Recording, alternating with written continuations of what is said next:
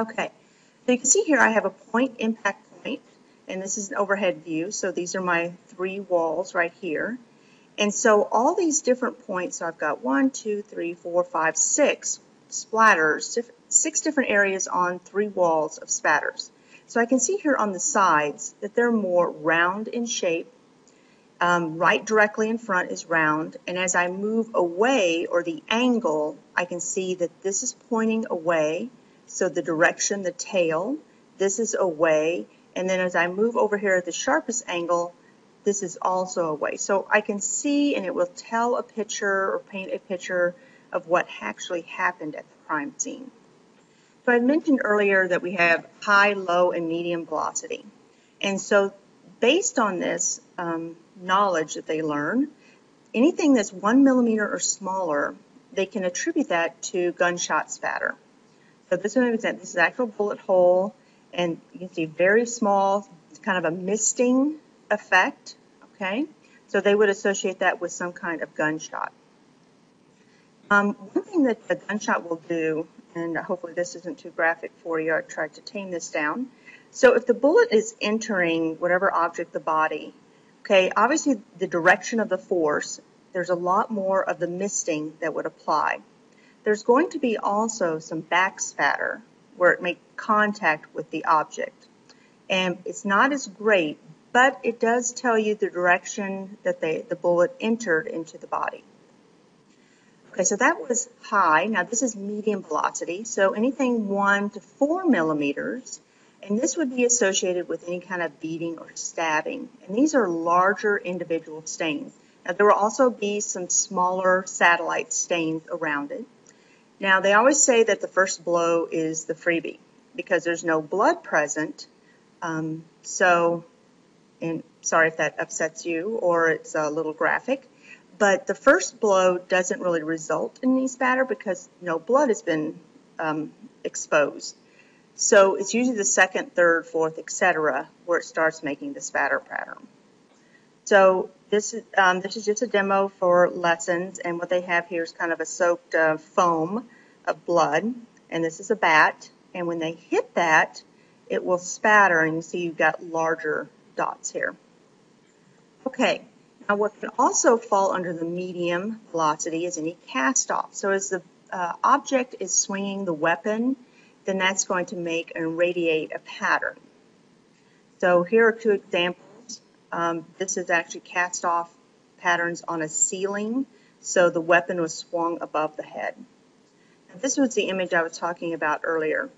Just take some time if you need to pause this. So I've got my 2 walls here, and this is where the origin of it took place.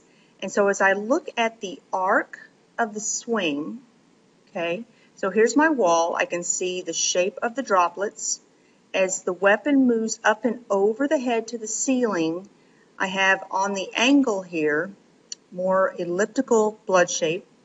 Directly overhead, excuse me, would be more round, and then moving across in that arc pattern, it would become elliptical again. So from those patterns, staining patterns, I can all, go directly to the point of the origin. Okay, and then finally, low velocity, 4 millimeters or greater. This would be if someone's walking, dripping blood, larger stains, pool of blood would fall under this category. So these would be my drops. And the diameter, if a drop falls in the same area, then that would make eventually a pool of blood. Okay, now it can be a little deceiving, but if someone coughs out blood to the nose, mouth, etc., that would have that misting pattern to it, and so that would simulate or be similar to a gunshot because of the misting. But they would test that if it mixed with saliva, nasal secretions, then that would be associated with expiratory bloodstain pattern. So anything that's expired through the mouth would fall under that. But by testing for the saliva, then they would know that it was in this particular bloodstain pattern. Now, I was debating whether or not to put this on here. This would be from arterial gush, another type of pattern. And that would be if a knife incident and they made a slit across the throat and hit our arterial vein. it would give a spraying pattern, and you can tell the direction. So the longer drops, larger drops would pool and run down. Okay, so we kind of talked about how it fell off of patterns. Now we're going to look at once a blood stain or a pool has been established, now they can look at impressions, footprints walking through, contact. So contact would be a shoe print. If the hair moved across it, they call that a swipe. So anything that's a transfer from the blood drop or the pool onto another surface. So they can determine the paths either by the victim is running a particular direction or the assailant by following the pattern or the trail. Okay, now blood will have a tendency to coagulate or clot over time, and they can determine when the crime took place by knowing how fast or how far along the drop has dried. I thought this was a really good kind of why do they even look at blood patterns? So I'm going to read this to you, so you need to pause it and not listen to me. Since 1984, this particular sheriff has become an expert in kind of the blood stain pattern analysis. And the reason why they look at this is the blood stain patterns will help the investigators understand the positions and the means by which the victim and suspect moved, interacted, struggled through the crime scene. So they can actually go back and paint a picture.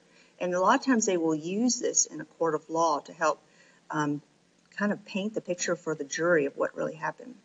With an understanding of what and how things occurred, and they use this through physics, biology, chemistry, investigators can focus and find fingerprints, footprints, hairs, fibers, and other forms of trace evidence, just based on the spatter of the blood.